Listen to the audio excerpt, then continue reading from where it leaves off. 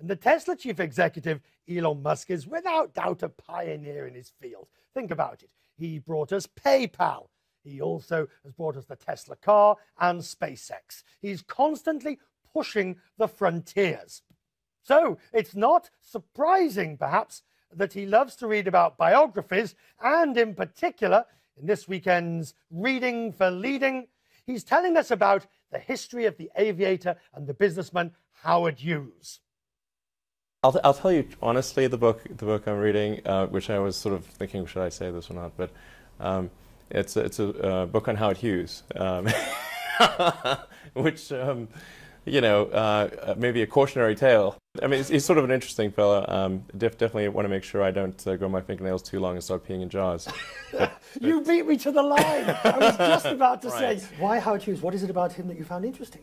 I've just been meaning to read a book about him for ages, and I haven't. And so I'm broadly aware of his sort of the things he's done. And I saw the movie The Aviator, and and a few other things.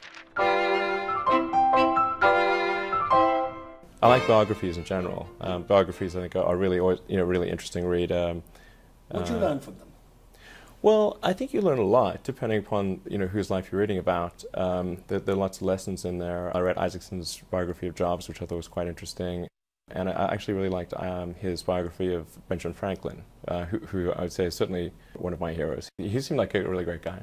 And you actually managed to incorporate any of this into your own strategy, your own way of doing business, your own ethos and philosophy? Well, I think in the case of Franklin, he did what needed to be done at the time it needed to be done. So, he was in different fields, and he sort of thought about, okay, what's the important thing that needs to be accomplished right now, and then worked on that.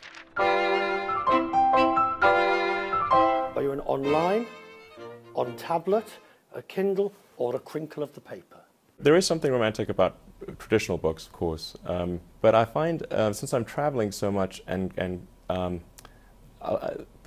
I often find I'm reading the books on my iPhone, which may sound like, wow, this is really tiny, but it's always with you. Pass me my iPhone. Pass me. I mean,